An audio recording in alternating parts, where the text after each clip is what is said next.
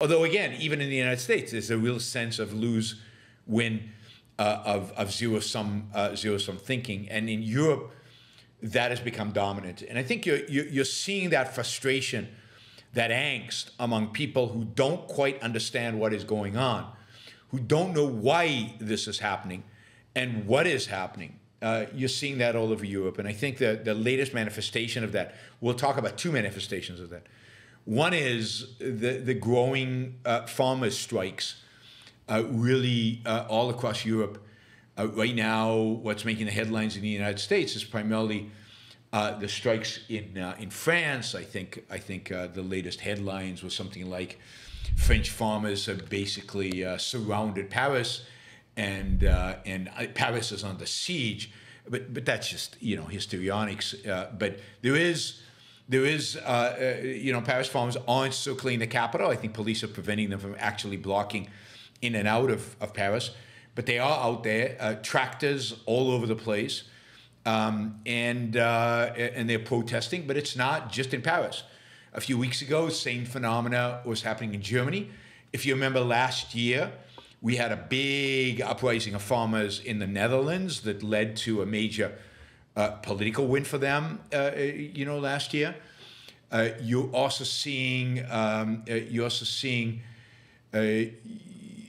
farmers take out the tractors and go out into the roads in Greece, in Romania, and I think in much of Europe. So this is now Spain. This is a European phenomena where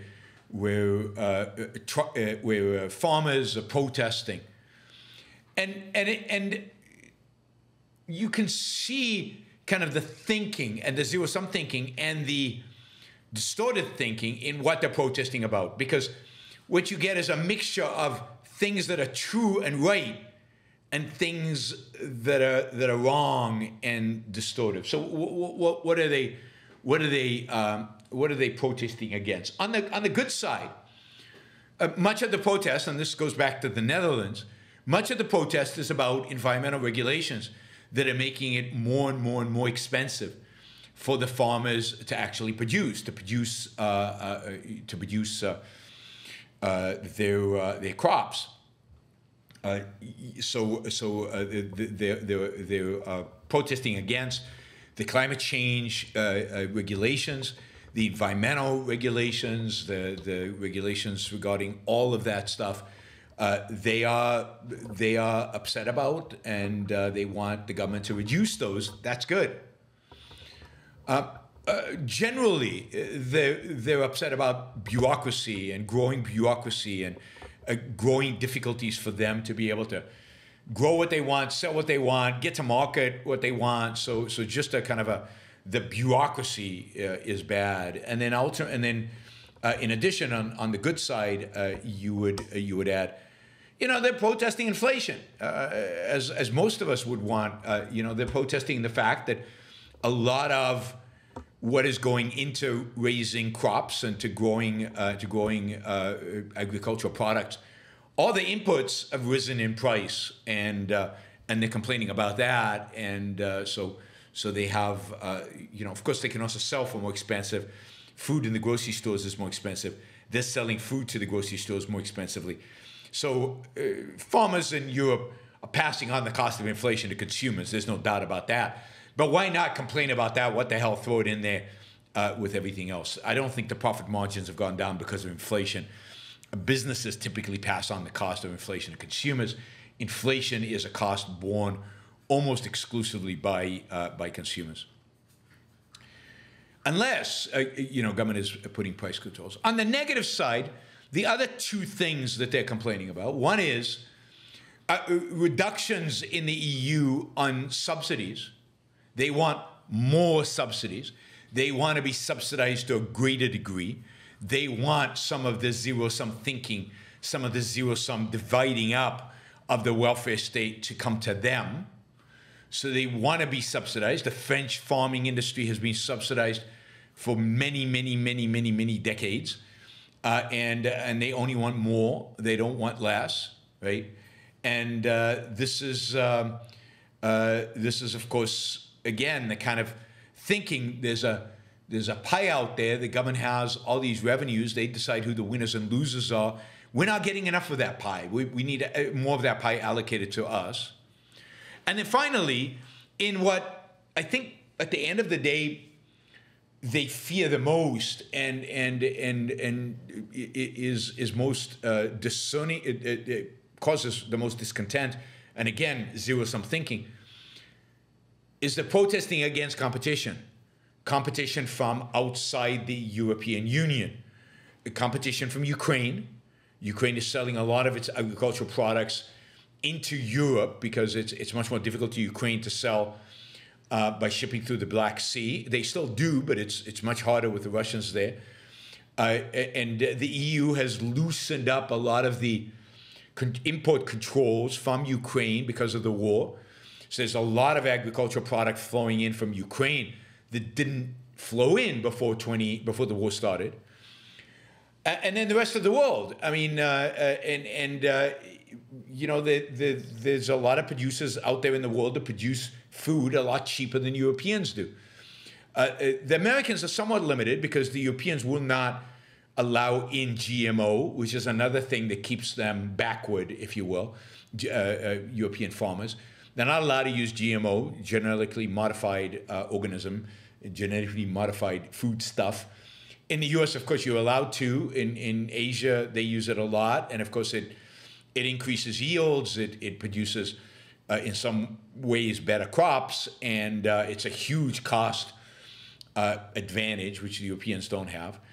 But look, they also have massive food production going on in Africa and in non-EU parts of Europe, which they have to contend with. And for that, there are massive tariffs in place. There are very large restrictions on importation of food into Europe.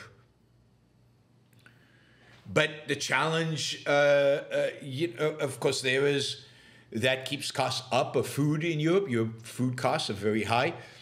And some food comes in anyway because it's so much cheaper to grow it overseas that even with the tariffs and restrictions, some of the food still makes it in. So tariffs are going to be, and trade is going to be a big issue for farmers moving forward. I mean, look, one of the great travesties today are the tariffs that Europe places on food and on agricultural products. Imagine if those tariffs went away. A lot of French farmers would lose their jobs. There's no question about that. But France, one of the most advanced, richest, freest countries in the world, is really way too agricultural. There are way too many farmers in France.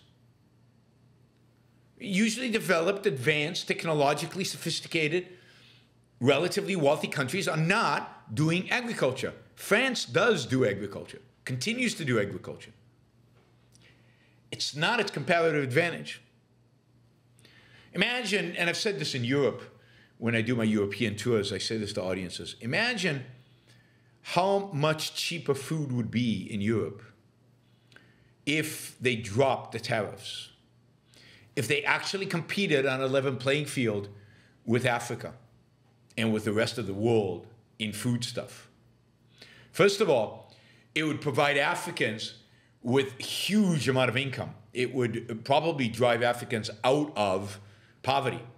There's a massive ability to bring industrial farming into Africa. There are vast areas that could produce huge quantities of food and grains for consumption in not only in Africa, it would lower the prices in Africa itself, reduce the problems of food shortages in Africa, but it would also reduce the price of food dramatically in Europe and raise the standard of living by reducing cost.